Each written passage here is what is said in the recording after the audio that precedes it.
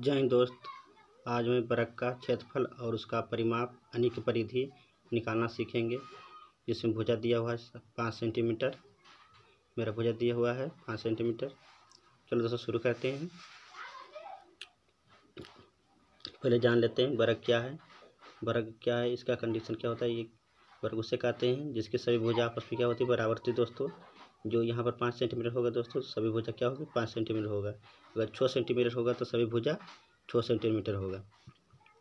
इसमें वर्ग में क्या होता है दोस्तों, सभी भुजा आपस में बराबर होती है।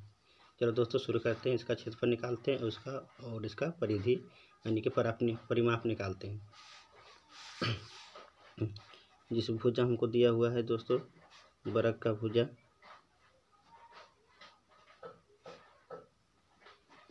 वर्ग का जो भुजा दिया हुआ है 5 सेंटीमीटर हमको दिया हुआ है।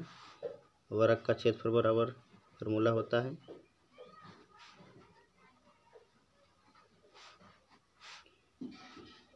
भुजा स्क्वायर। वर्ग का क्षेत्रफल होता है भुजा स्क्वायर। जिसमें भुजा हमको दिया हुआ है 5 सेंटीमीटर, हम 5 सेंटीमीटर लिख लेंगे। इसको हम 2 बार, वर्ग है इस पर स्क्वायर है, इसको हम 2 बार गुना कर लेंगे। गुना करेंगे तो 25 सेंटीमीटर स्क्वायर होगा। क्योंकि क्षेत्रफल में तो इसका जो आंसर आएगा स्क्वायर में आएगा। वर्ग का क्षेत्रफल निकला हमको 5 सेंटीमीटर और इसका वर्ग का परिधि निकाल के देखते हैं।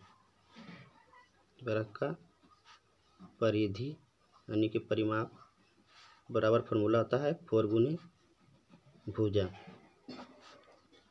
4 और हमको भुजा दिया हुआ है 5 सेंटीमीटर, तो 5 सेंटीमीटर हम लिख लेंगे। चलिए तो सेंटीमीटर यहाँ पर नहीं लिखेंगे, हम खाली 5 लिखेंगे। तो 4 5 20 हो जाएगा। 20 सेंटीमीटर हमारा वर्ग का परिमाप निकल गया। और हमको जो क्षेत्रफल जो निकला वो 25 सेंटीमीटर निकला। तो दोस्तों उसको इस प्रकार हम लिख सकते हैं। वर्ग का अतः वर्ग का क्षेत्रफल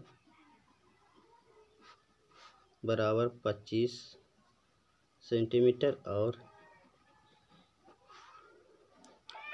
परिमाप से निकला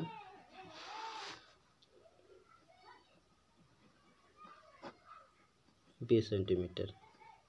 यही हमारा आंसर हो गया दोस्तों। आपको वीडियो पसंद आती है तो लाइक शेयर सब्सक्राइब जरूर करिएगा। वीडियो देखने के लिए धन्यवाद।